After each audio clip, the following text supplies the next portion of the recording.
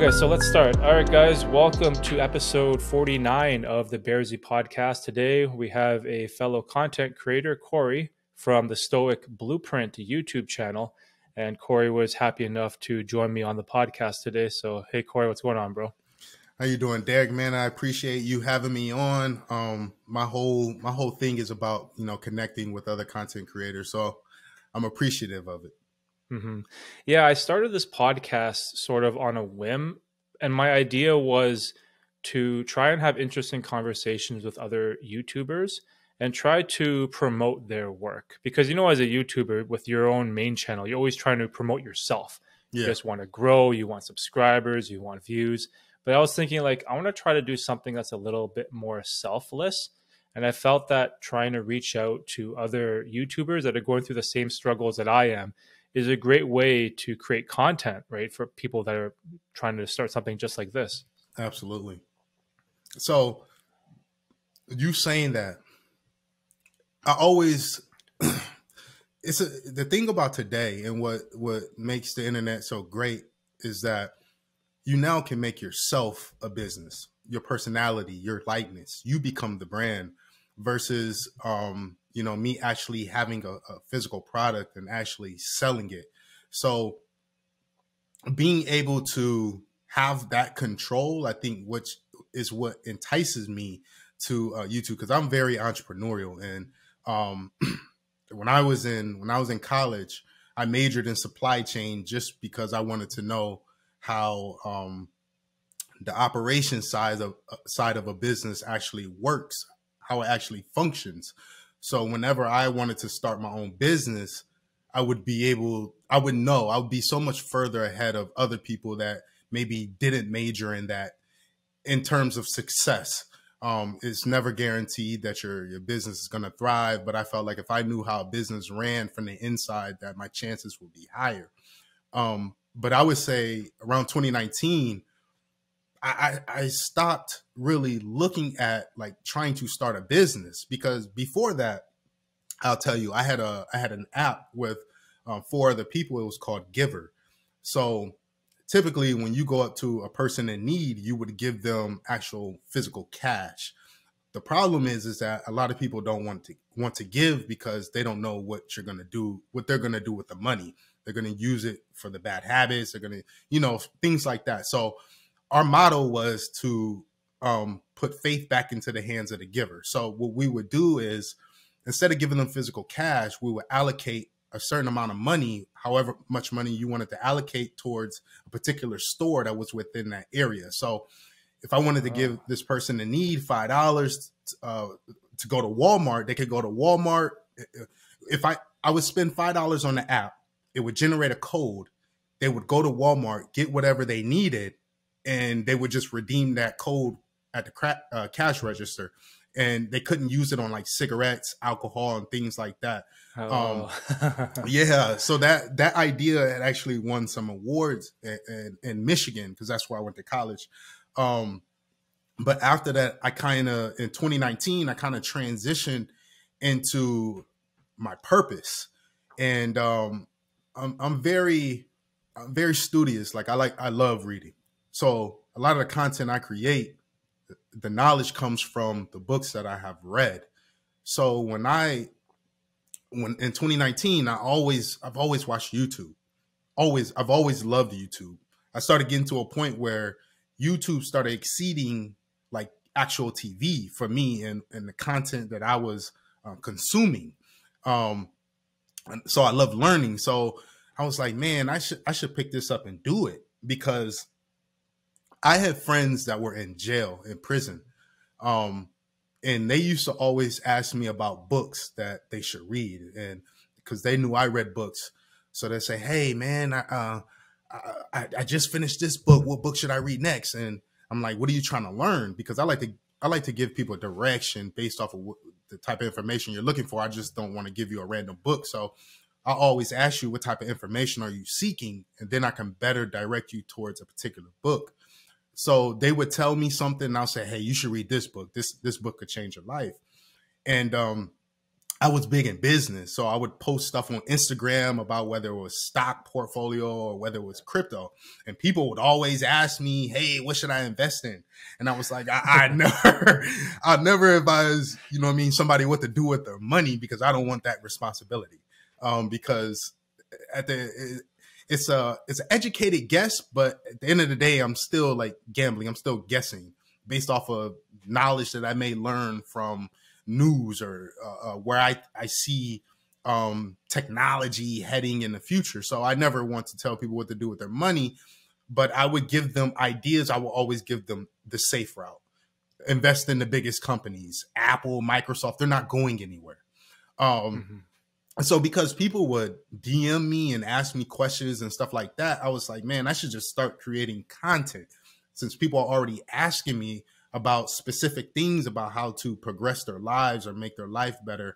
I'm gonna just create content so they can easily be able to, like, creating a catalog, be able to easily go through and see something that interests them, that can help benefit them, you know, in their future. Wow, that's awesome. Yeah. That's interesting because my channel, a lot of the information that I get comes from books as well. It's kind of like ideas I come across, or ideas you steal, or ideas you get inspired from, and then that sort of transforms into a subject that you can create a YouTube video about. So books, I totally resonate with that, with the whole you know, gaining knowledge through books. But it's funny that you mentioned crypto, because I had some crypto and I cashed it out, and that's what gave me money to be able to start my passion in videography. That's which crazy. ultimately led me into cameras, which got me into YouTube. Yeah. So it seems like me and you, we have very similar history when it comes Yeah. to the type of things we've done. Yeah. So tell me, what direction do you see you fully taking your content creating down the road? So at first, it was just like something for fun. Like I was just doing the fitness stuff, as we were talking about off air. But before I got into YouTube, I was an entrepreneur for 9 years. I had my own poker business. So I have no education and no skills in the real world.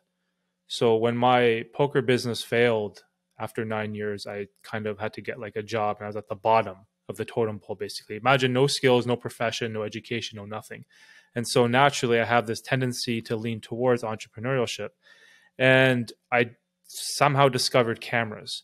And I've always wanted to be a YouTuber because my best friend is a full-time YouTuber and my wife used to be a YouTuber. So I have all these people around me that were very successful on the platform. And so, and this is something I always wanted to do. I always wanted to make YouTube videos. But the problem was I never knew what niche to make. I started off making videos about basketball. I'd play basketball like every week with my friends. I used to coach, I used to ref. Oh that, man, basketball that is my bombed. sport. Yeah, that didn't do well. And then I made videos about StarCraft, this video game that I loved. That didn't do well. And I did fitness. Like I just kept trying to find whatever niche that Like somebody I was does in really college. passionate about. Like somebody does in college. Is exactly what people do in college. They go in thinking that they want to do this. Before I went into business, I was in 4 years in high school. I was in a health academy.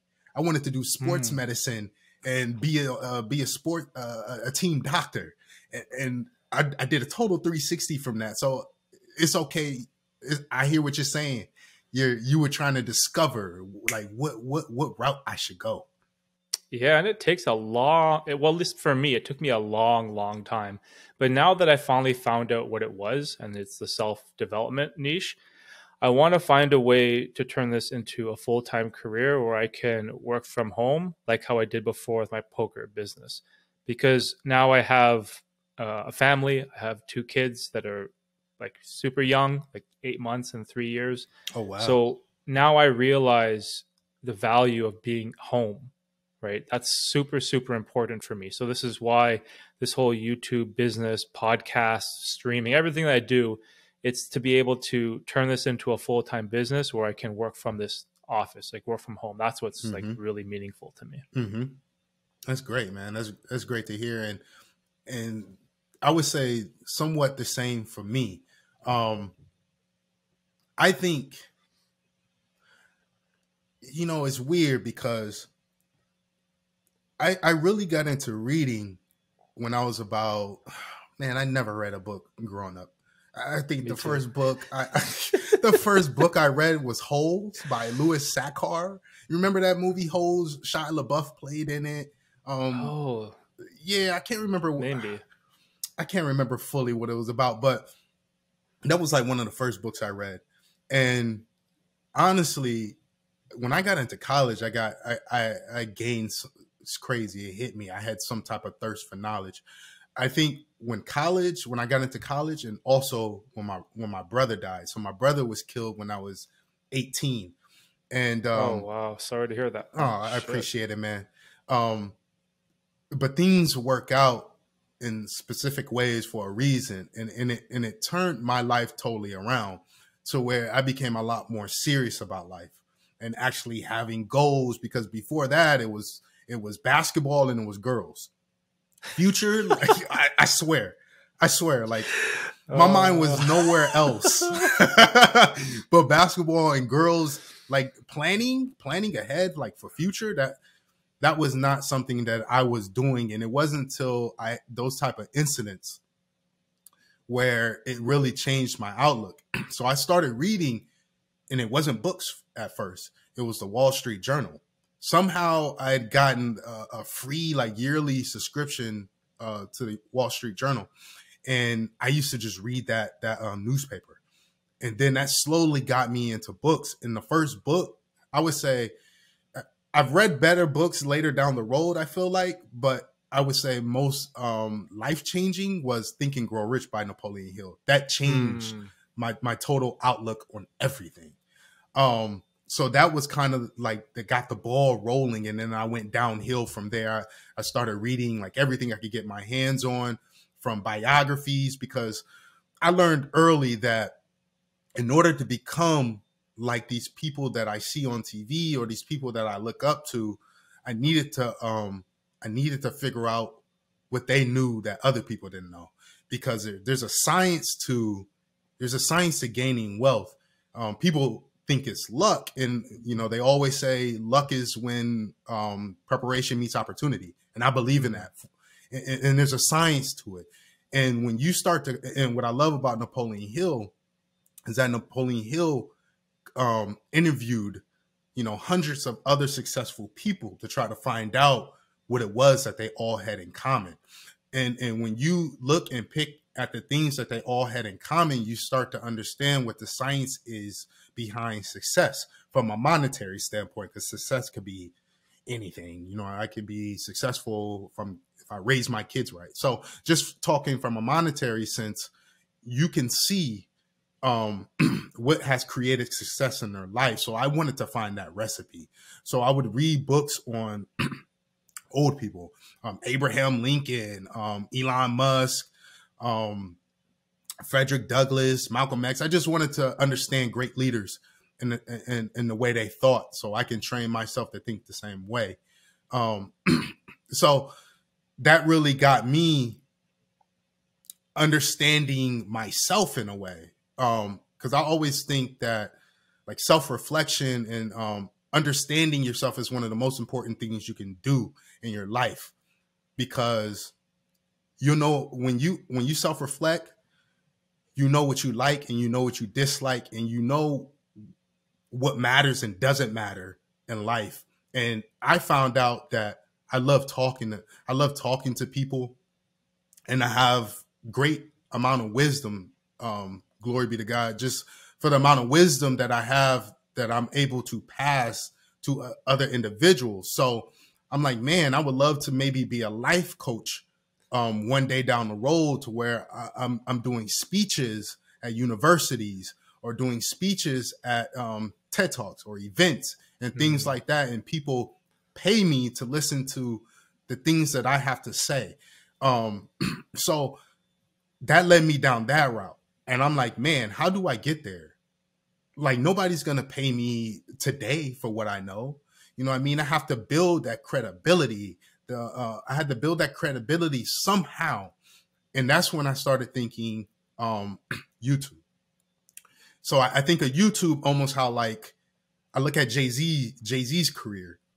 Jay-Z became a rapper, but the rapping side of him, though some people say he's the best rapper that's lived, that was his foundation. That propelled him into bigger and better things. So I look at YouTube that way as my foundation to propel me into other levels of life that I'm trying to reach, that I'm hoping that I can reach, where maybe I'm like a Tony Robbins and I'm doing things of that nature.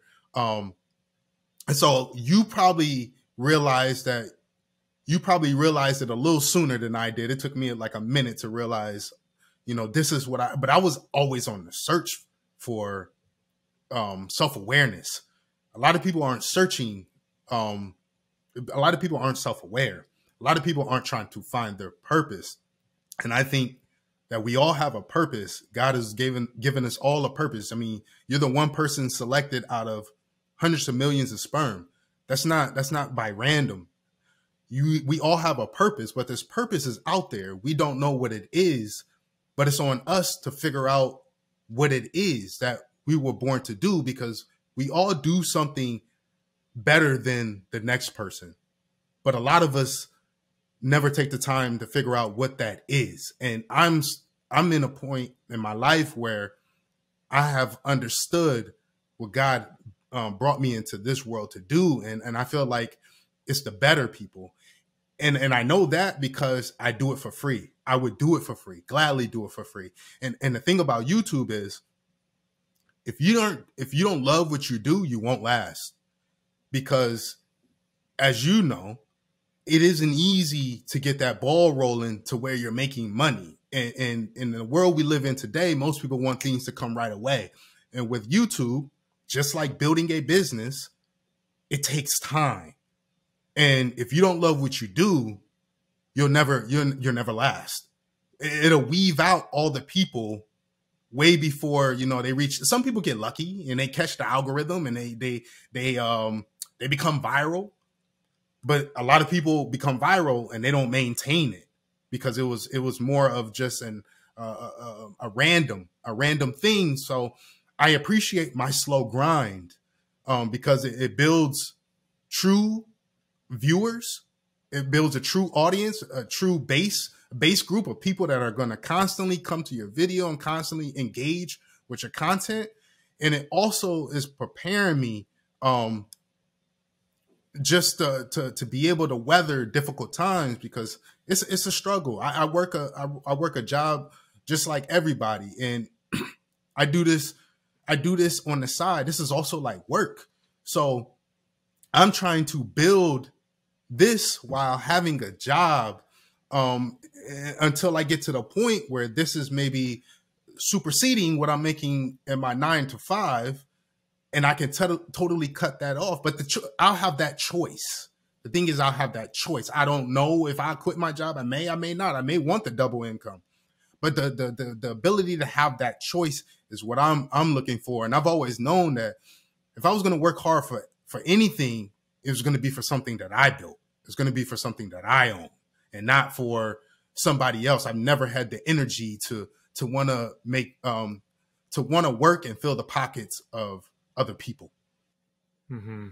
Yeah, that's kind of like you're working 40 hours to fulfill someone else's dream instead of putting it towards your own.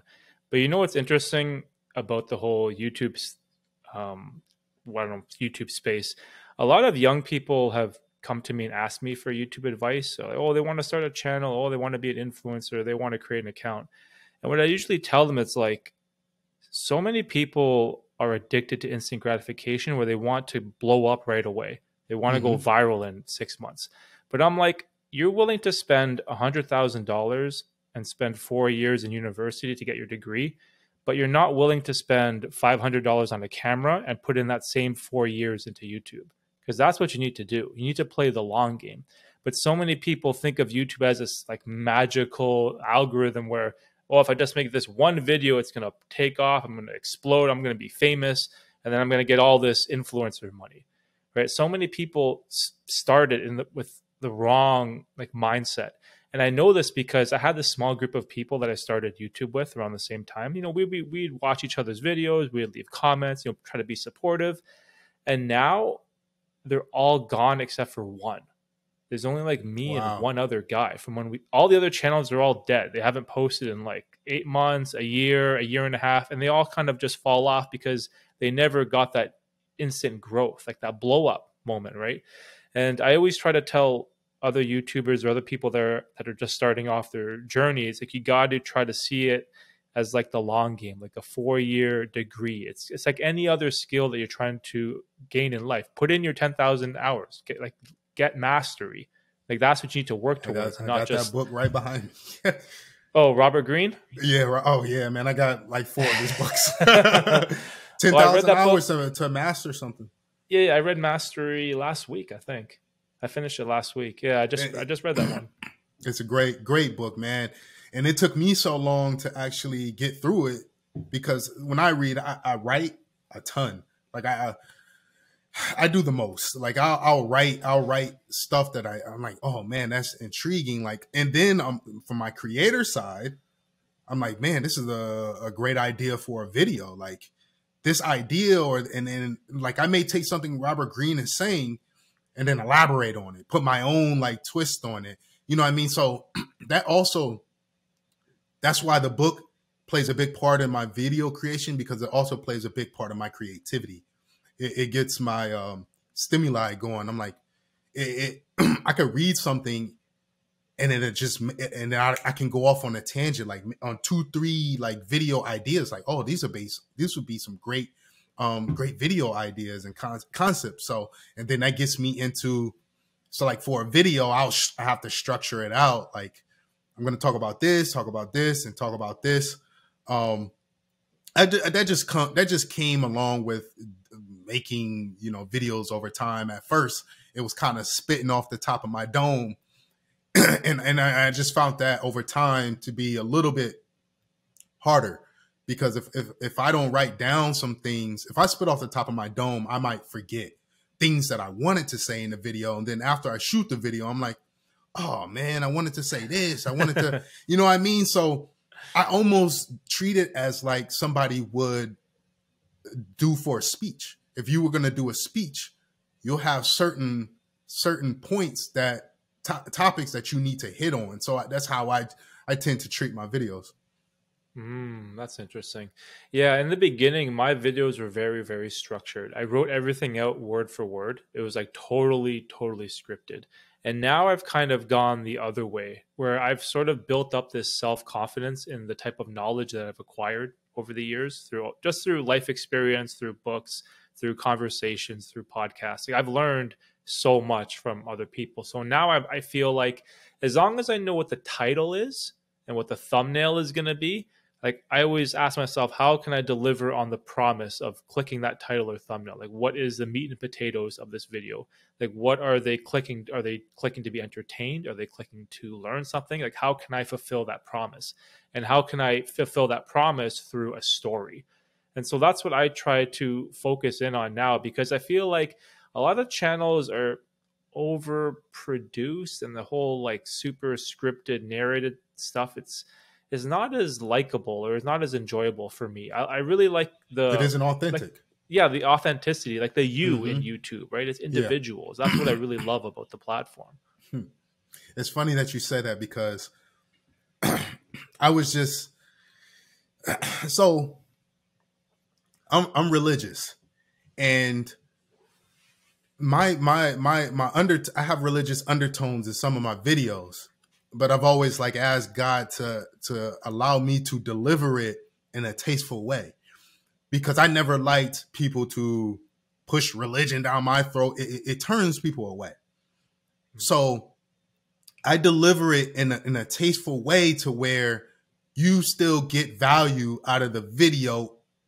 If whatever I said about God or Jesus or anything, whether I mention that person or not, you still get value out of it. So I always have asked him to allow me to push his word in a tasteful way. So I got into like a little debate because I'm very I'm a religious person who also does like pushback on my own religion. So I question things. And so in my means of questioning things, or not necessarily questioning things, but looking for opposition, looking for videos out there that maybe oppose the idea of God. So I got into it with, I didn't really get into it, but it was just like it was very surprising because I feel like he was just looking for me to respond. I'll tell you. So because I don't want to get too deep in it, but I was basically telling him, look, it's not my job to prove anything to you. Like that's not the type of person I am. I'm not going to sell you on no hope. I'm not going to sell you on no fairy tales about God. What I'm going to do is tell you about my life.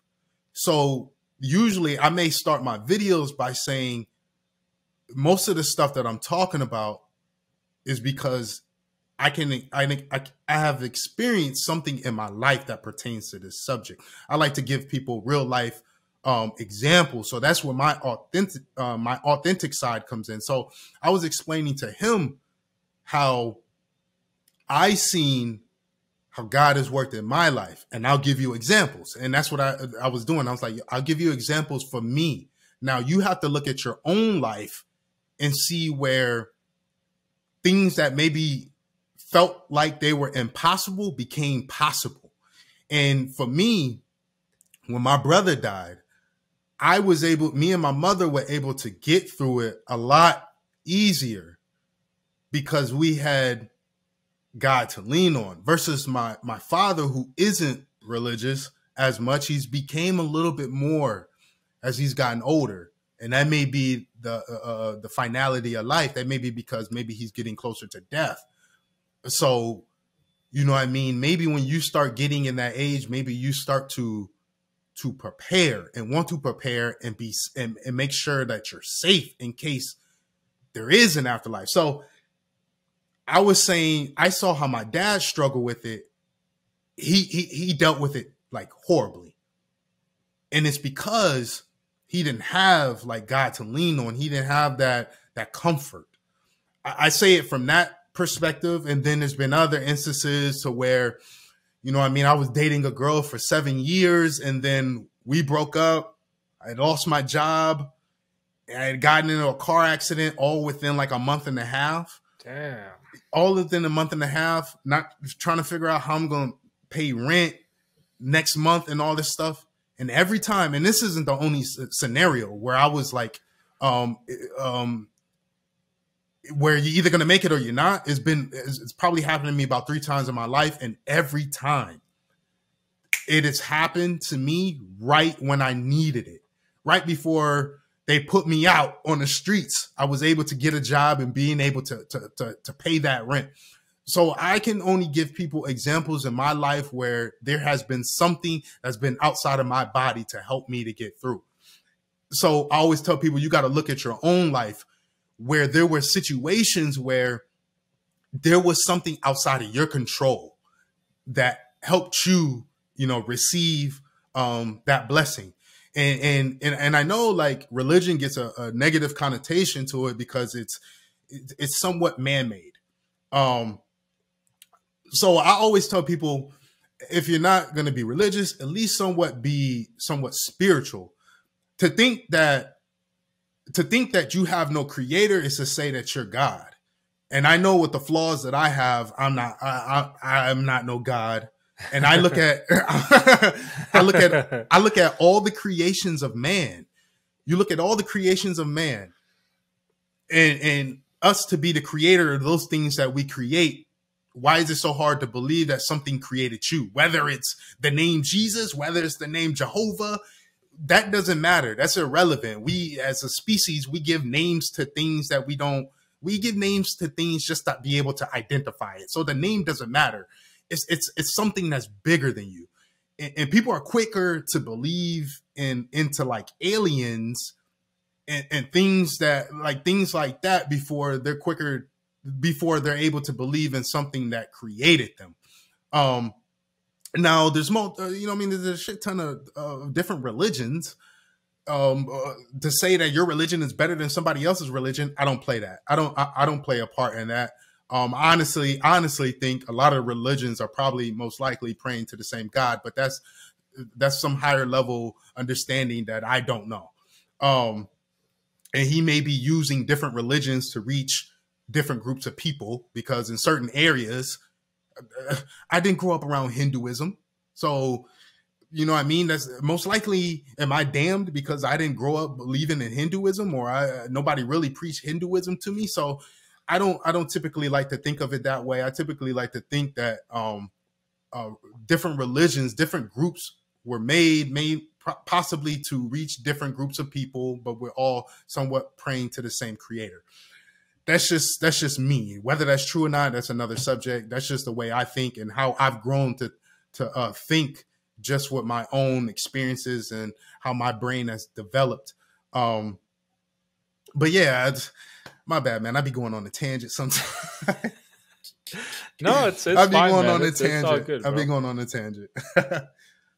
It's all good. I appreciate the religious stuff because I consider myself very fortunate to grow up in a city like Toronto that is super diverse, super multicultural. Like I have met so many different types of people from all walks of life. And I'm someone that doesn't necessarily believe, but also nor do I not disbelieve. So I'm always open to everything. And I've talked to a lot of people that are like Muslim or Christian or atheist. Like I had a guy on my podcast. He has these three views on life that are completely counter to mine. But I enjoy talking to him because he's a smart guy. And I think it's good to learn about things that you don't necessarily agree with. Like, say, for example, he's into like atheism, right? And I'm just like, that's how do you get there? Because you basically believe that God doesn't exist, but how do you prove that? So, like, I'm not sure how you can kind of connect the dots to get there. But I think it's good for me as a person. I like to listen to all different types of perspectives on any subject. And I know it's tough because in society, we are told to never talk about these two dirty subjects, religion and politics. Right. Sensitive. And it's unfortunate because those subjects, again, are very sensitive. They're very polarizing. Either you're with me or you're against me, you're left or you're right, you're religious or you're not. And it just creates this divide amongst people. And it's really hard to have like conversations with people that aren't open-minded, where they think, oh, this is my religion, it's the best. If you don't believe with me, then you're against me. And I hate that type of mindset, right? I try to make sure that I'm always open to all different type of possibilities and perspectives, or even just beliefs, right? Mm-hmm. And I think those two are very touchy because they're like moral based. And if you have different morals than I do, then we can't get along. And for me, and this is why I love the internet, because it has allowed me to be a mentee to so many different people. Now, Louis Farrakhan he's Islamic. I'm not Islamic. I'm not Muslim, but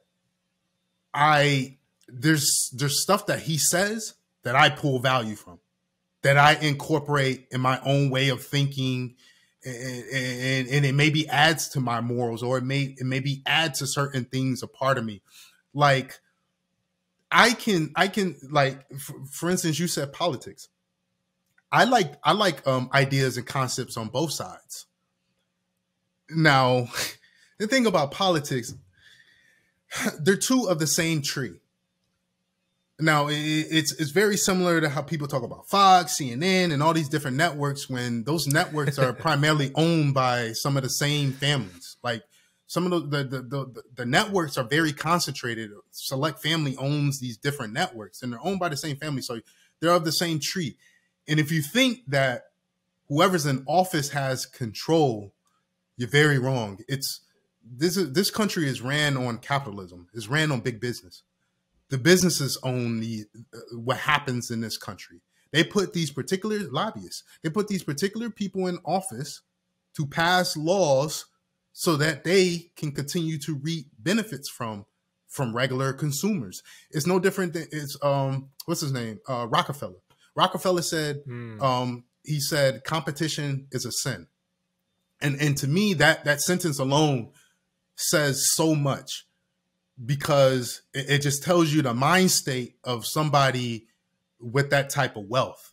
So what does he do? He tries to use his money to create this to create monopolies so that nobody else can compete with him. And if you're able to compete with him, it's because you either have great connections or you have the wealth. They create these laws or they create these fences that just make it so hard for you to get in there. So those are the people that are running it. To me, it's like being a part of the matrix, and they want you to fight over this and that, who's in office, who's not in office. They want you to fight while they're over here pulling the strings and doing other things, like creating a universal currency that we might potentially one day be going into. I was just listening to a guy talk the other day. He was talking about, which makes so much sense to me. One day, he believes that one day people are going to have their money in the bank, and one day the bank is going to totally shut that off, and they're going to hand everybody a card and say, this is how you're going to, this is how your money is going to be. We're no longer accepting physical cash. Everything is, all the physical cash, all that stuff is going to be gone away, and it's going to be a universal currency. I can see that. I can see that coming at some point. And that's why, you know, I mean, crypto is around. I mean, just for decentralization and just the ability to have control over your funds, because you see what's happening right now where small banks are failing. Now small banks are failing, and who's helping them get out of trouble are the big banks. Now, who's going to help the big banks get out of trouble when things go bad? It's going to be the taxpayers. Yep. So it's a domino. It's a domino. At the end of the day, it's always going to fall back on us. We're always going to be this inflation, the price of goods going up. Okay, yes, we're all it does is fall back on us. So they raise the minimum wages, but then that also means they raise the price of goods. So that raise of the minimum wage doesn't really matter because the price of goods are now higher. So you're back where you were.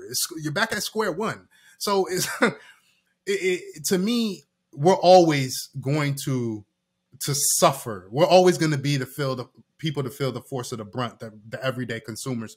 So I just don't typically get into the politics because I just think it's minute, and they want you to fight over that because they want to keep you part of that system. They want you to continue to think that this is something that we should be fighting over while they're doing other stuff to set themselves up and to continue to push us down. You see the gap between the middle class is almost gone. Sooner or later, man, it's going to be pretty much poor and rich. And the thing is, with capitalism, people think capitalism has been around forever. It is still fairly young. Like, of all the systems, capitalism is very young. And we still are trying to figure it out. And you see the struggle with the banking system. We are really struggling with the banking system because we're constantly having to just print money. And we see what that's doing to not just us, but to the world. So the world is going to change to a new form of currency before we do. You're seeing it in Africa where people are going to different types of form of currency, crypto or whatever it may be. They're looking for different ways they're looking for different financial systems outside of the one that we're currently in. So I just see that being trouble down the road. So I'm just trying to make sure that I can be not Neo, not Morpheus. I don't want to be, you know what I mean? I don't want to be fighting the system, but I want my control within the system. I want to be like Agent Smith, to where I'm bending the matrix to me, and I'm able to do all this stuff because I looked out for myself in the midst of all the chaos. Mm-hmm. what's really alarming about the whole like inflation, COVID, and all that type of stuff. Over here, the government was giving people, I think it was like $2,000 a month to stay home and not work while we had the You're lockdown. lying. You are Yeah. lying. So we were They were getting, doing that in Canada? yeah, they call it like CERB. Like you're getting paid like 2 grand a month. Wow. And I worked throughout the whole pandemic because I'm in logistics as like a courier, right? Oh yeah, I'm in And supply chain.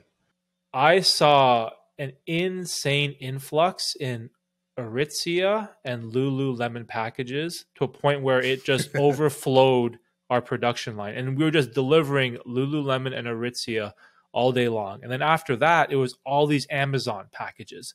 And then you look, oh, the government gives all these people $2,000. Oh, we're giving you all money. Oh, yeah, this is awesome. But then who gets rich? The wealthy. Jeff Yeah. Bezos' stock or value of Amazon goes up by $30 billion throughout the pandemic, record sales.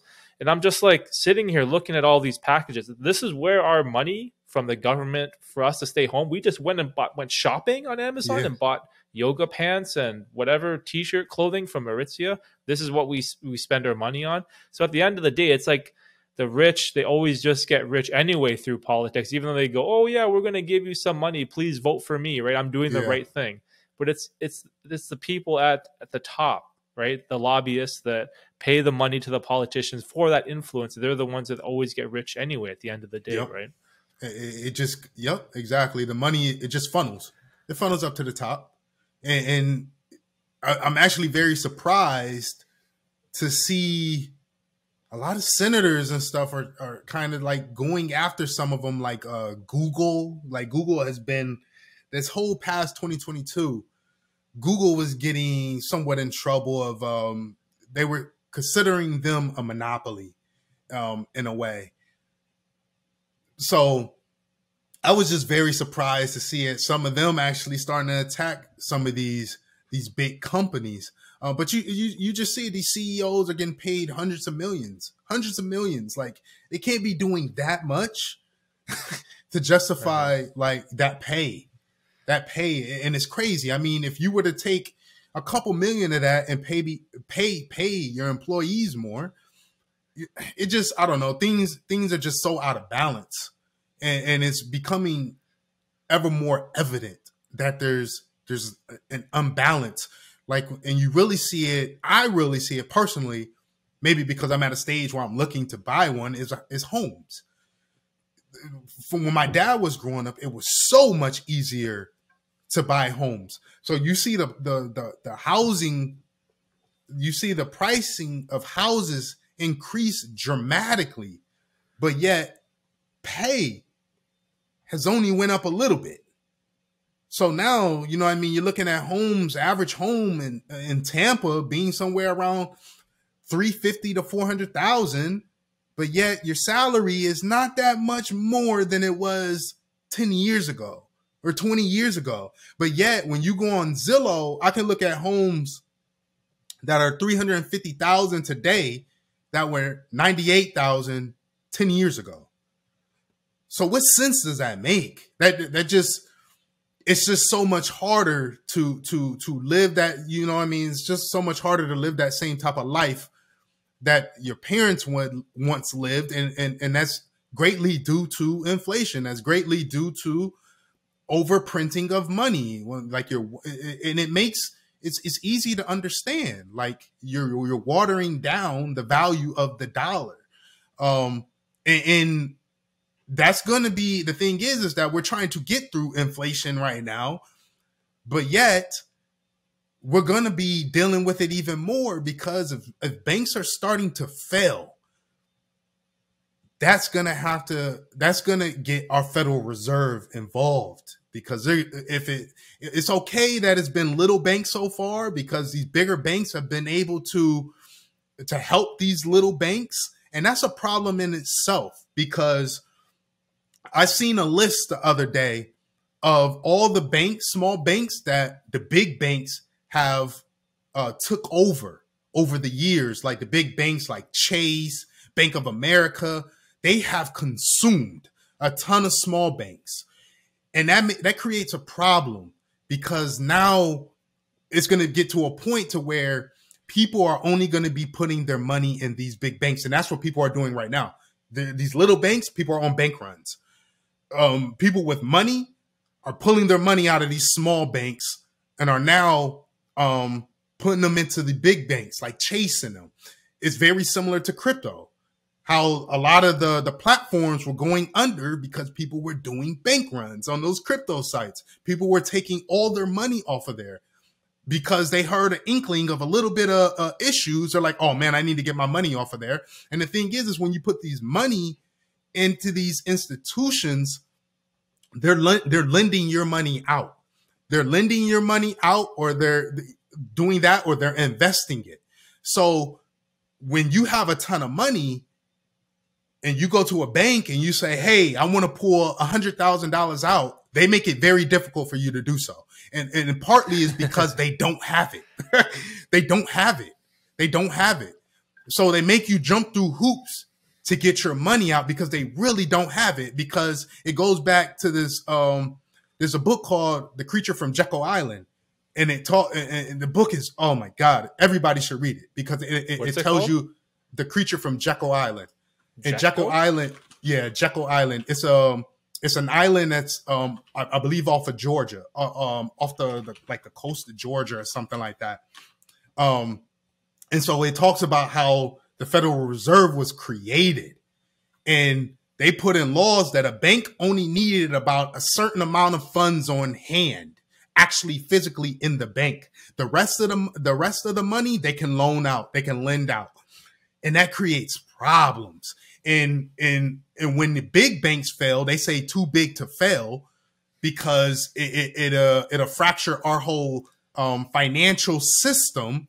That's when a Federal Reserve has to step in and print money to help bail them out. So when the Federal Reserve has to come in and print money to bail out these huge banks that are holding a ton of money, that creates inflation. So what happens at the end of the day, it always falls back on the everyday person. We're the ones who are going to pay for that. And our system, our country, is about $3 trillion into debt. Now, what they're trying to do right now is they're trying to increase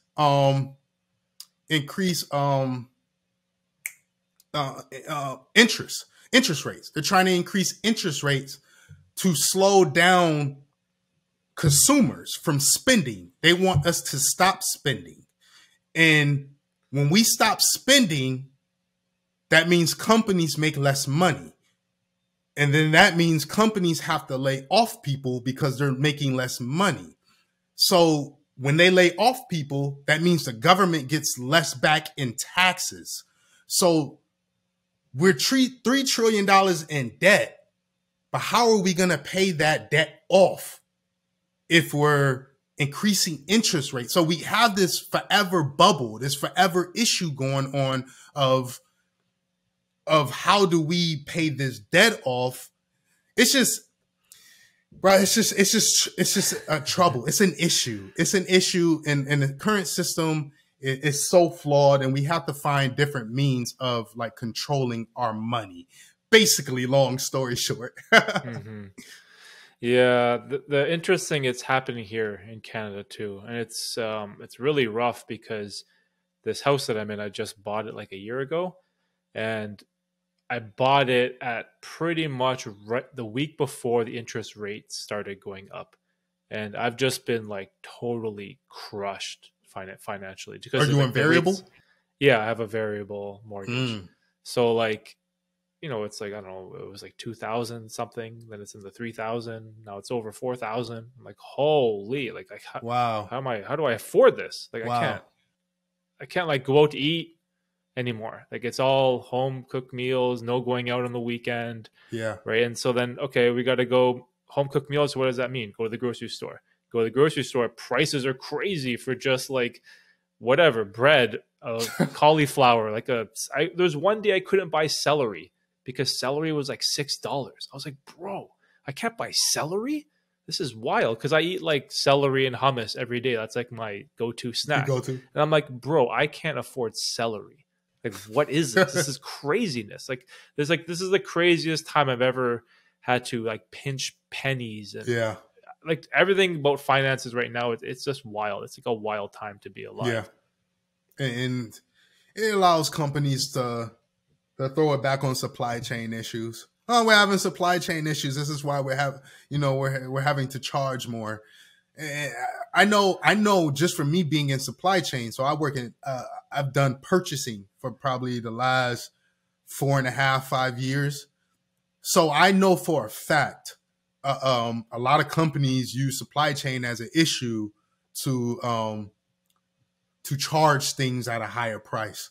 I know that for a fact. Everything isn't supply chain. Granted, some things are. I've worked in a lot of different industries. I've worked in paper. I've done paper industry. I've worked in seafood industry. I've worked in cosmetic, and I used to work in purchasing for a yacht manufacturer, a company that builds boats. So I've been in a lot of different. Damn. Yeah, I've been out here in Florida. This is the place. It makes sense. This is the place. So yeah, I've been in a lot of different industries, and I know for a fact that a lot of that is excuses. And you'll see when inflation goes down, let's see if the prices of items go down. They may go down a little bit, but what you saw 2-3 years ago, you'll never see that again. You'll never see those prices. And I'm looking at eggs, man. I get these little Nelly free range eggs that sell at Walmart. Man, those things are like $6.50 or something now. And I'm like, I remember when they were like $4 something, and that's why I used to get them. But I mean, you went up $2 in a year. Mm-hmm. Crazy. Yeah, it's wild. And this is also another reason why I usually tell people, it's like, you got to have some type of side hustle, some type of side business, some passion project. Like, you got to have something. Even though, like, I used to make money as a freelance videographer, and it obviously stopped because of COVID. But luckily, the YouTube channel. Side note, bro, your videography skills are on point. I was watching, thanks, looking at some of your main channel videos on your main channel. I was like, oh, my man's nice with the camera. Yeah, that was the original dream. I wanted to have like this videography business, and it was going pretty good. But then COVID lost all my clients. But then YouTube, what's cool is like you get like AdSense eventually, and people give you like super chats and super stickers, and you get donations if you do stream. And people have sent me like PayPal donations before too, which is super cool. Yeah, you get that sometimes. So I put that in your description of your videos. Put like a donation thing with a link. You'll be surprised. Because people might watch a video that really helps them when they're feeling down or they're having like a really bad day, and they're like, you know what, that Stoic Blueprint guy, you know, he put a smile on my face today. He really helped me out when I was feeling depressed, and maybe I had suicidal thoughts about my life and everything sucks, and you know, maybe he cheered me up, and you know, let's give back to this random YouTube guy that helped me out. And then bam, you know, it happens sometimes. I just throw it out there just because people have told me to do it, but I never expected, you know, to get anything, because I'm just like, yeah, I only have like 3,000 subscribers. But then every once in a while, people will surprise you with their kindness and generosity, and I think that's totally cool. It's funny that you say that, because I was just I was talking to my barber. I was like, man, this YouTube thing is weird, man. I love it, but it's different because I get emails and stuff like from random people. And like this lady Cecilia emailed me, and she was Chinese.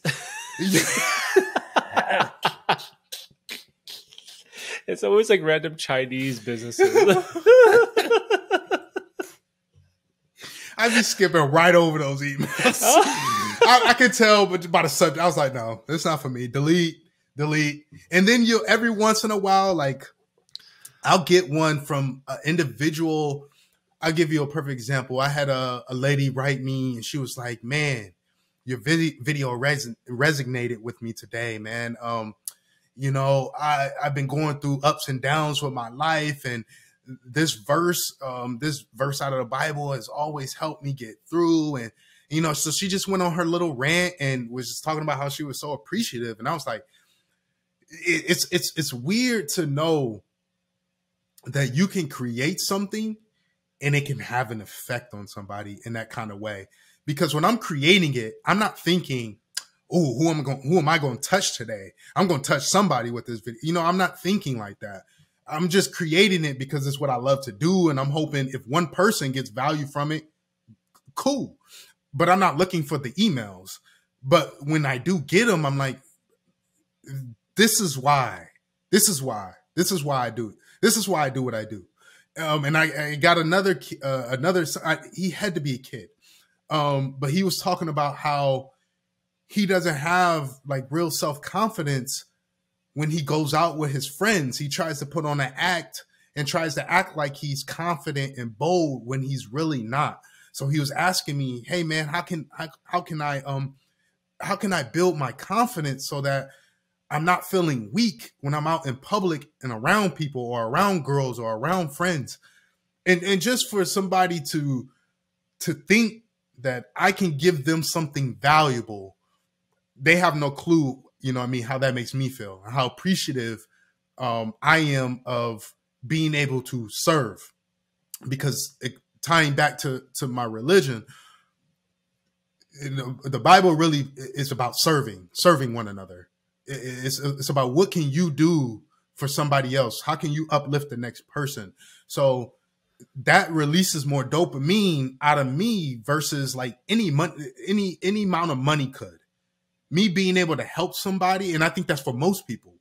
The most dopamine in a person is released when they're doing for others, unless you're narcissistic or you really have some mental issues. But generally, we're brought here to give, to serve. And so like I'll go out of my way to help you out if you really need it. And I feel the best. I feel the most joy. I feel the most thankful to be able to do that for somebody, because I maybe have been in their shoes before where I wish I had somebody to reach out to. Yeah, I totally agree with that feeling of helping someone. It's like a weird thing to explain to other people that don't understand, but it feels good for like you gain from helping someone else because you feel good on the inside. Absolutely. And I remember with my channel, there was this girl who joined my first live stream. Like, I think it was like 2 years ago, and I'm streaming to myself. Like, I have no one watching me. I'm just streaming. I'm practicing. And this one girl comes in, and she says, hi, you know, just chatting with me. Hey, cool. Someone's like, helping me out on the stream. And she started coming to every single stream pretty much from the beginning. And then I remember I asked her, you know, what's your Instagram? Like, where do you live? And she lives somewhere like in Eastern Europe. And I sent her a snap once of me at my parents' house during Christmas. I was like in front of my Christmas tree with my daughter. I sent her a snap like, hey, you know, like Merry Christmas, all the best, happy holidays, all that stuff. And then she sent me a snap back, and she was like so thankful because in where she lives, they don't really celebrate Christmas. She only sees it through American television. Yeah. And it was like this very short and simple moment, but it was like it touched my heart kind of, and I had this like warm feeling on the inside. It just like this very small moment in time, it made me so happy. And I was so grateful for just having my channel, you know, all the haters and terrible comments that I've got. It was all worth it for that one small moment in time where I touched this one girl's life who lives on a complete other side of the world, you know. And now when I think it was just her birthday on Sunday, so I got my daughter. I'm like, hey, like let's send her a snap, you know, say happy birthday, right? And it's like like that type of stuff. It makes me feel so good on the inside. Yeah, and I mean, and that's your gift. This is your gift. You know what I mean? You're fulfilling that your purpose, man. And that just lets me know, it reaffirms that I'm doing what I'm supposed to do. I'm doing something. You want to do things that are bigger than you. And I think that's why I'm chasing that life coach, because it's bigger than me. It's helping other people to reach a level of success, because most of these people out here are lost. Most of these people out here don't believe in themselves. Most of them deal with mad insecurities, everything that I feel for myself. But I do think I'm a lot better with my mental state than most people are. So I feel my job and my duty is to help people to get into that right mental state. I grew up around people that were in the streets, like that sold drugs, that did all types of stuff, shot at people, all types of stuff. So I can connect to you if you are dealing with that same issue and you don't know how to get out of it. I dealt with somewhat of a very loving relationship, but it became toxic during the end of it. I've dealt a long-term relationship. You're struggling with that. I can help you in some things that I have learned, because the thing about me is I take accountability and I self-reflect. And most people don't do that. They'll walk away from relationships, not learn the thing from it, and jump into another one. Where my relationship ended, I really sat for months and thought about what I did wrong. Why did I do the things that I did, and how can I not make those same mistakes later down the road? Now, going through this process, I never thought that it was ever going to become content, that I was ever going to create a video from it. But after I got through all that self-reflection, it became content. It became something for me to share with the world. And that's the authentic side. That's the authentic aspect that people miss, that you were mentioning before. A lot of people miss that aspect of it. And I think when you bring that authenticity to it, you really connect with people on a different level, and they're more willing. And I think you're just more able to really build that real hardcore, I don't want to say fans, but group, or people that look out for your videos because they know you're authentic with the things you say. My videos are not super polished. I don't really have, great transitions or nothing, because and that's about you knowing your audience and what you're trying to bring to your audience. For some particular people's audiences, they look for that. They want the transitions. They want the different, the different aspects.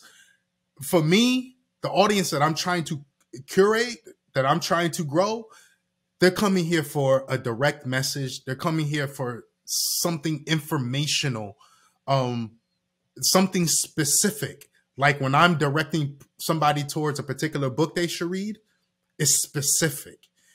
And that's the type of niche that I'm trying to find myself in, because like you were talking about earlier, it's like, man, where do I want to go in YouTube? There's a ton of personal development type of people, but what can I do that's different?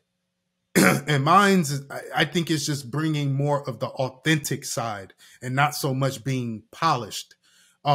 Like my videos may have cut scenes to where, where maybe I said something wrong, I may cut it, but I would say mine's is a little bit more conversational, more intimate, more me and you, having that heart to heart. I'm gonna give it to you real, raw, and uncut.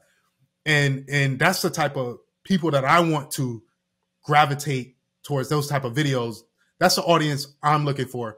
Along with me being a minority, there's not a ton of minorities in that space, in the personal self-development space. I mean, there's minorities, I would say specifically Black people, because I have came across different minority groups. There's a guy that I believe is Indian who's big in the personal development. I can't remember his name, but he's huge. So there's minorities, and I want to be able to give them a platform to shine, or to be able to talk to them, get to know. At the end of the day, it's also like the viewers aren't my viewers. So I may say something that strikes your viewers, and they're like, hey, man, that guy is talking some things that I like to hear. Let me check his channel out. You know what I mean? So it's also networking. And I'm thinking about it in that type of light. And you have helped spark that creativity in me. It just naturally. And I'm always just being very entrepreneurial. I'm always thinking of the next thing. how I can do some. I also majored in supply chain, and my teacher was always better, faster, cheaper, and continuous improvement was always big. So I think people view the world the way that they're taught. So like an engineer can go in a room and he can see something that's unlined, and you know what I mean, he's going to look at the landscape. He's going to see things that aren't level. He's going to see the room based off of his knowledge. And my knowledge is continuous improvement, and it's always trying to find how we can continue to better ourselves. So when I naturally just naturally watch videos, or I naturally talk to people, my mind is always churning. I like that. I like what he said. Or that's a great idea. Maybe I should do this with my platform. Maybe switch it around. Maybe do it like this or do this. You know what I mean? So that's how I am. I'm very creative. And for the longest, I was trying to figure out how to pull that creativity out of me, because for the longest, it was just basketball. Basketball was what I did. It was what I did outside of school. There was no hobbies that I was like, that allowed me to really express my creativity. And it wasn't until I started really thinking about doing videos on YouTube, I really was able to tap into that creativity. Yeah, that's awesome, man. What do you do to keep yourself in a creative space? In a creative space? Yeah, mentally, to get your mind buzzing and thinking of new ideas. What do you do? Is it traveling? Is it reading? Is it interviewing different podcasters? What do you do to try to rejuvenate yourself and get yourself thinking, further down the road? It's kind of like I don't know if there's one particular thing that I do that really helps with that, but one thing I do know is I read books in a very bizarre way. I buy the physical book as sort of like the end of the line. And what I mean is that I have like a ton of ebooks on my Kindle, or I'm listening to a bunch of audiobooks. And all I'm trying to do is find really good ideas that really interest me. And then I'll go from the audiobook, I'll get the ebook, and I'll kind of go through it. And if I think it's a really, really good book, then I'll buy the physical copy and then go read it that way. And it's like a weird thing that I do. But what happens is I build up all these ideas in my sort of subconscious mind. And the way that I think about it is I can think my thoughts all day long, but it's not until I take them out and put them onto paper and make them real that they become a real idea. So I'm pretty scatterbrained. I'm thinking about basketball, the NBA, fitness, StarCraft, podcasting. I'm all over the place. But it's not until I can get those ideas onto like Google Docs or into my journal that all the creativity flows. And then I guess the one big thing for me, which some people say is kind of controversial, is the use of psychedelic mushrooms. I'm a pretty not heavy user, but an avid user of psilocybin. It unlocks this creative side of my mind in the 400 to 500 milligram range, where I come up with these insane creative thoughts and ideas that just are not possible without it. And so I've made a couple videos about my experiences with psychedelics, and they've oddly done really well algorithmically, which is kind of funny. No, I've been watching them. Oh, you did? I've been watching them. I've been watching them. I've been watching them because because shrooms, I mean, they may have a negative connotation to them somewhat, but they're good for you. Yep. The negative is on the higher dose side. When you hallucinate, you see crazy shit. But what I'm talking about is like the microdose. You take a tiny, tiny amount. It's kind of like a morning cup of coffee. And what I like to do is I'll take a tiny amount. It's like a little capsule. It takes about 30 to 40 minutes. And then I'll write first thing in the morning. And my brain is like firing. It's just all these things going on. It's super interesting. And that's what I was going to ask you. Are you strategically taking it, or is it more just for like a fun recreational type of use? So microdosing is extremely strategic. I when I have a morning where I know my kids are going to sleep in, or I'm going to wake up early and I have 1 to 2 hours to myself in my office, then I'll do either a 3 to 400 milligram microdose.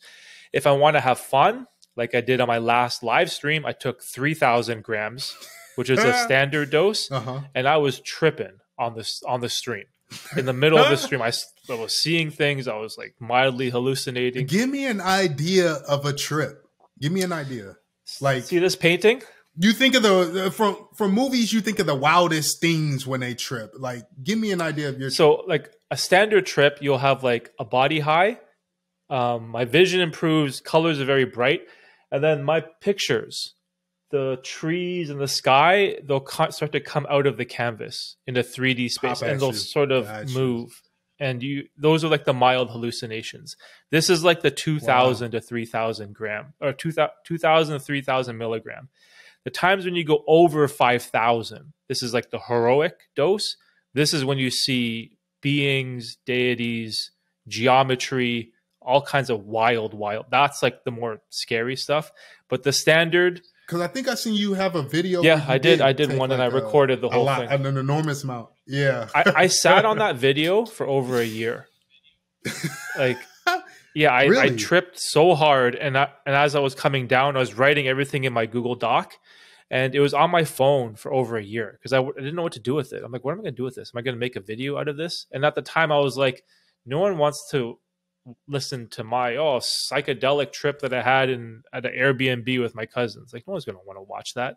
Be surprised. But then I really wanted to do it because that video, it was fun for me. So I got really creative with the shots that I used, and I wrote down specifically, like, I saw these orange colors and these geometric lines, and I tried to use that with visuals and sound and music to kind of show you what I saw.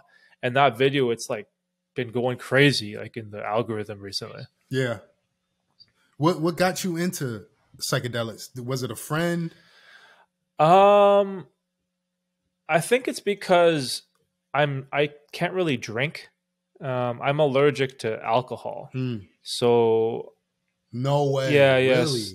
Like severe, or like kind of like a minor. Well, there's like this, I don't know if you call it like an Asian gene, but there's a lot of like Asian people have this like gene where they're allergic to alcohol, or their liver doesn't process it properly, and your face gets red and you throw up. That's why the Asian people have like the bright face.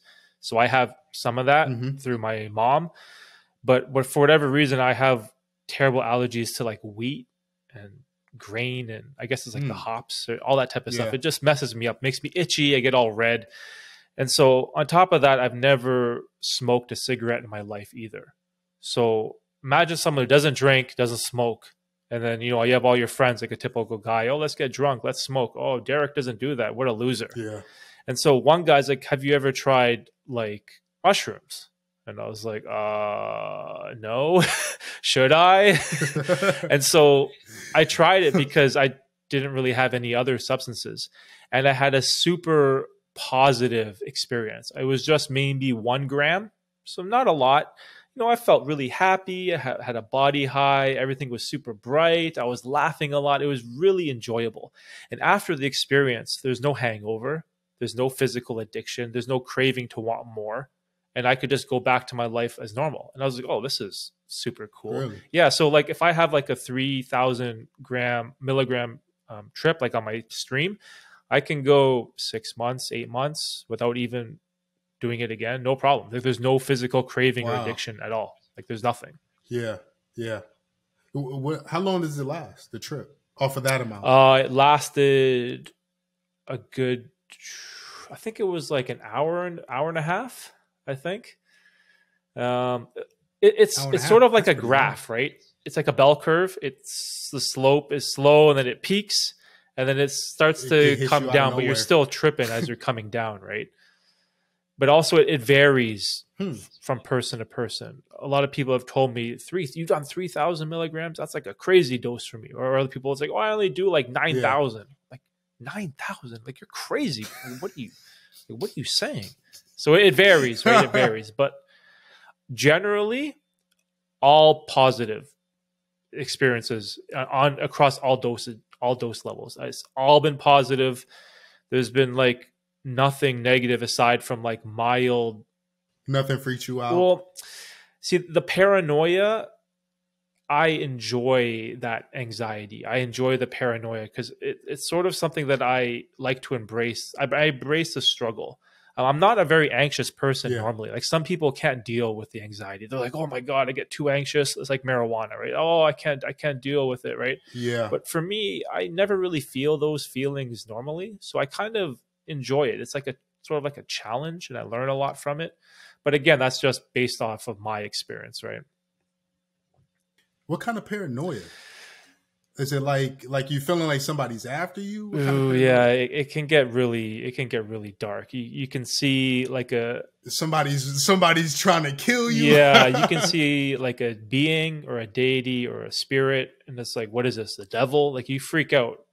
Like you Oh, that's really crazy. freak out sometimes. Like I've had Yeah. experiences with like these mushroom shadowy gods. I don't know how to explain them, and they're always like judging me, looking down on me, like telling me that I'm a terrible human being. Like you have these very out of body experiences. They're very strange. But the thing that's interesting is that in the moment, you don't know that they're not real. So the way you react to that experience is like as if it was a real experience. And one of those experiences was the feeling of my daughter dying. And it was like the Oh, worst pain like I've ever felt. I cried my eyes out, like the whole, like it was horrible. But yeah. in the Yeah. moment, I don't know that it's not real. So the way my body reacts to that experience, it's you get everything, the tears, the sadness, like the duress, like Yeah. oh everything. It was just rough. But then when you come out of it, That's a yes, crazy you trip. gain perspective. So now it's made me such a better father. Like I cherish my daughter and my son so much more now because I know what it's like to lose a child, right? I know what that pain is like because I've kind of felt it in this weird psychedelic trip. But again, when I come That out is of it, crazy. if you have perspective and you can kind of reflect on what happened to you, even though it's not a real experience, the way I felt was real in the moment. So I can learn from that. And so that's why I enjoy it. Do you say the average person?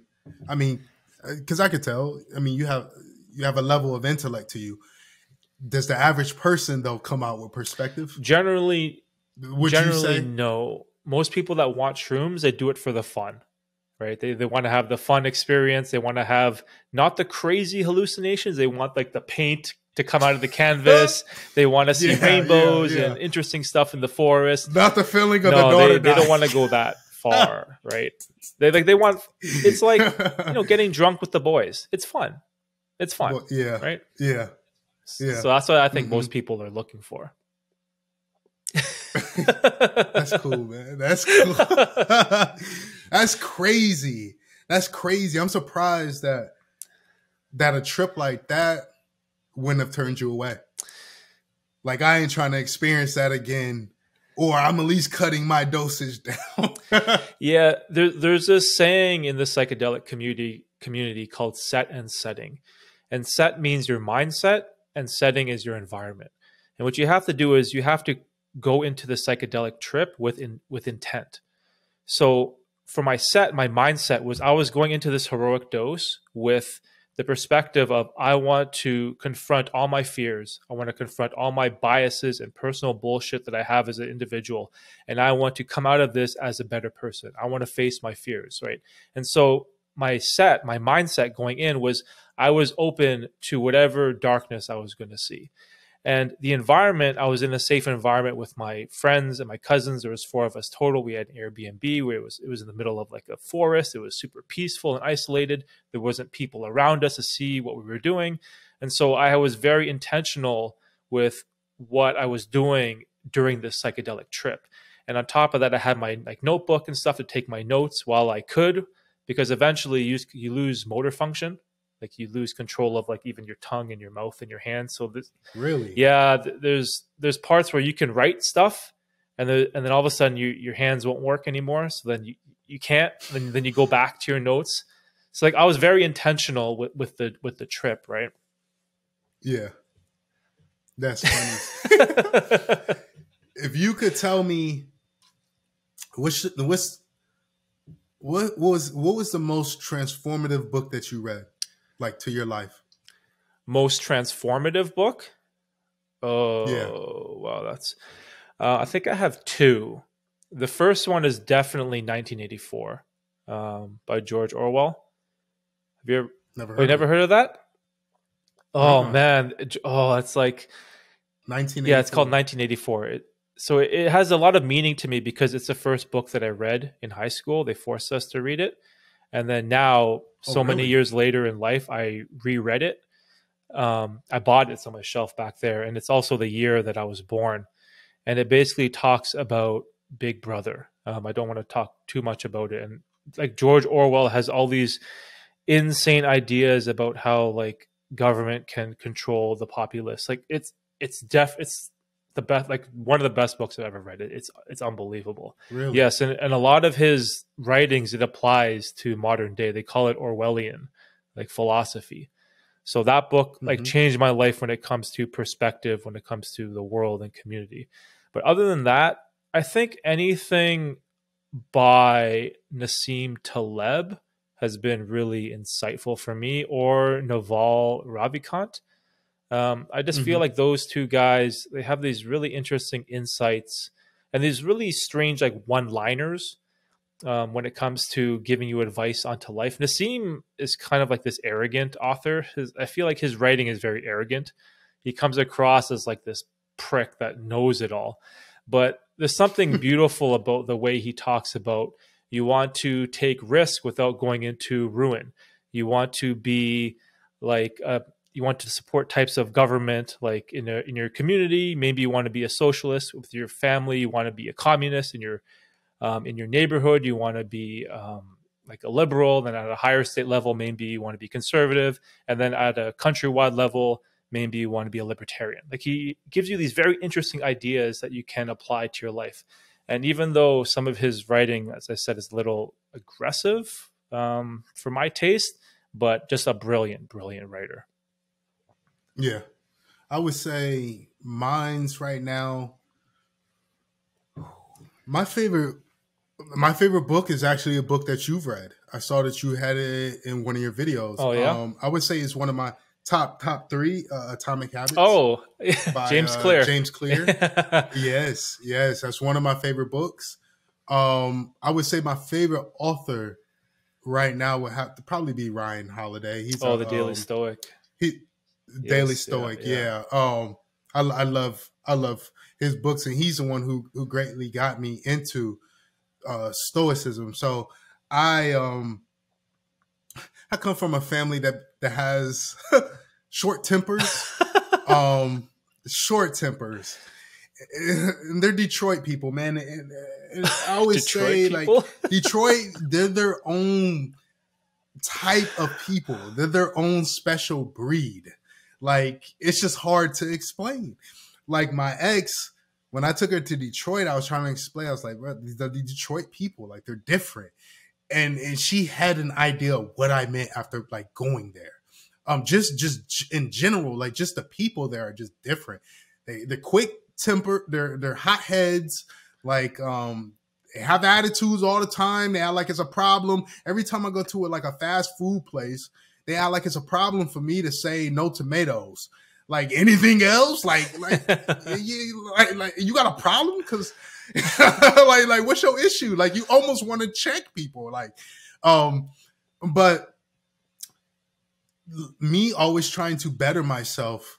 I love Stoicism because it's primarily like a living philosophy of like how to live, and I was really introduced to like perception and how what's causing my reaction to things is how I'm perceiving it, and I have the choice to decide how I want to perceive something.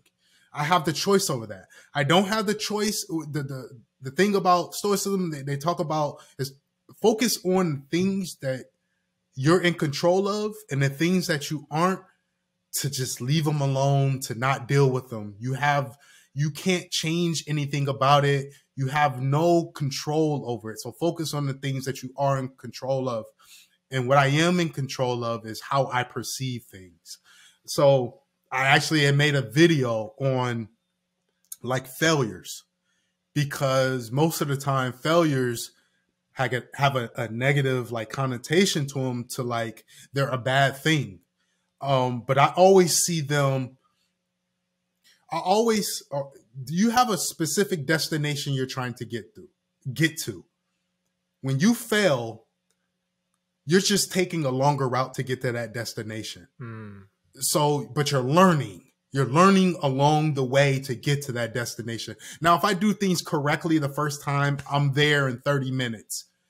But failing allows me to take that hour trip to get to the same place. But along that road, I'm gaining so much. I'm building so much wisdom, gaining so much knowledge, that when I get to that destination, I'm going to be such a better, well-rounded individual than that person who reached success off of the first run, because it builds character. I'm used to failing in life. So I'm used to hard times. I love the J. Cole line, "There's beauty in the struggle," because it builds character. So when I encounter another situation that involves me maybe having patience, or maybe me dealing with a tough time, in the Bible, they call it seasons, or they call it wilderness. So when Moses freed the people from Egypt, they were happy. Hey, we're free. We're no longer slaves to the Egyptians. But soon after that, they started cursing God because they were struggling finding meat. They were struggling getting food.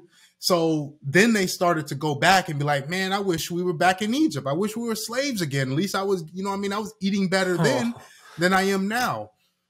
And because they started to curse God, God left them in the wilderness for 40 years. So a lot of people apply that to their life.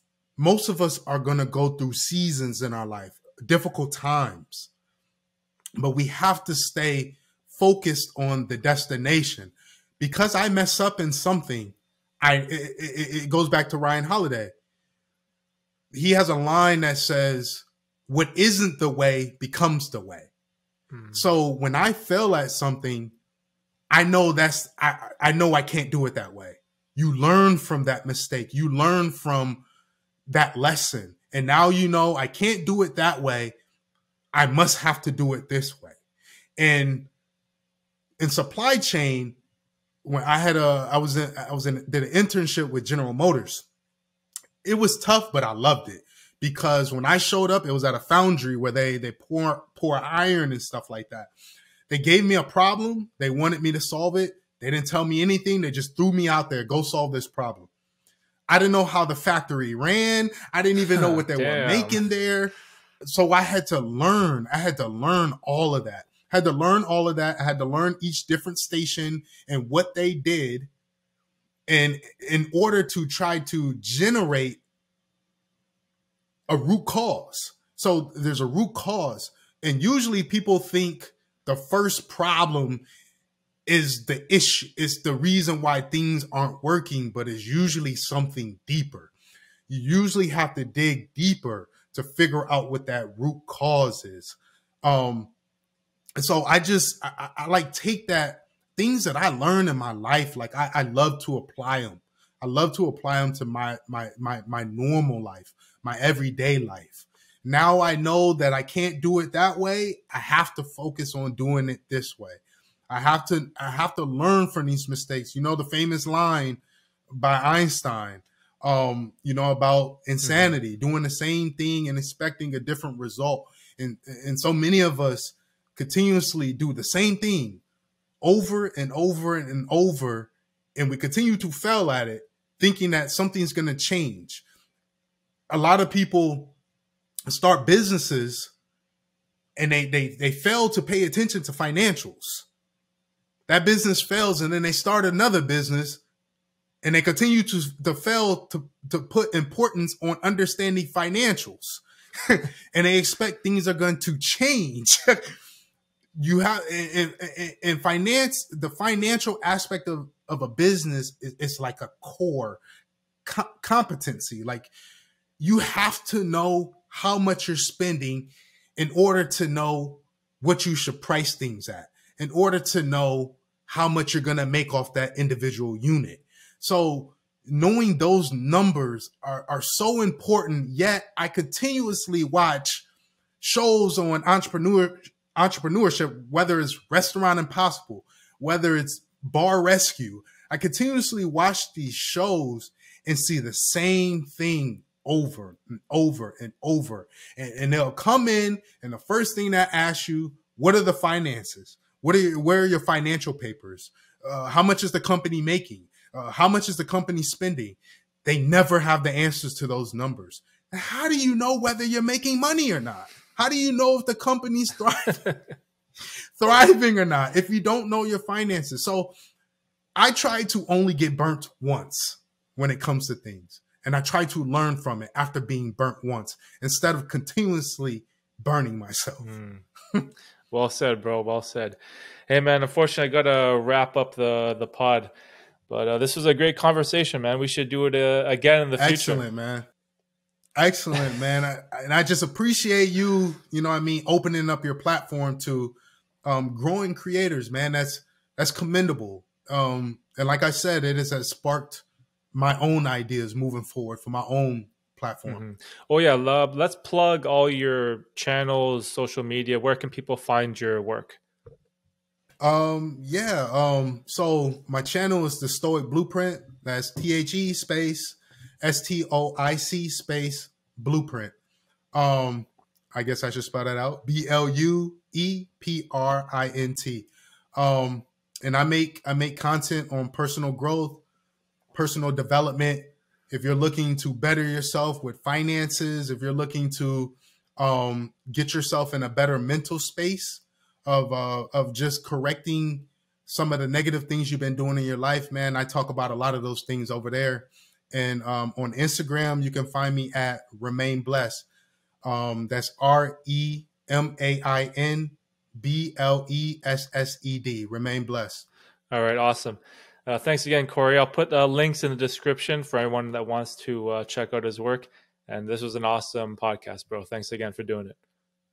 Thank you, Derek, man. I hope you have a good one, man. And I hope to link up with you sometime in the future again. You too, bro. All right, guys. Thanks for watching. Peace.